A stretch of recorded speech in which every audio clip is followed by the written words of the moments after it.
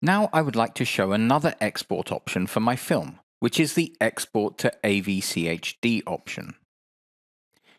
If I have such a camera, I have the excellent option of transferring the film back to the camera so I can play back directly from my camera onto a TV set in any location.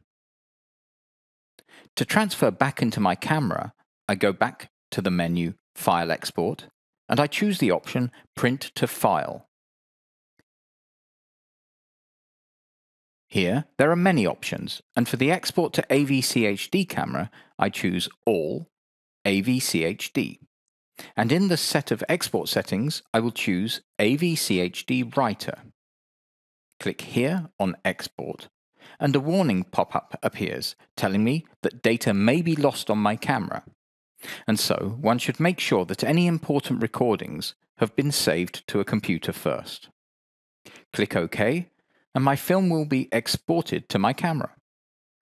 First of all, we get a screen which offers detailed settings for the AVCHD exporter.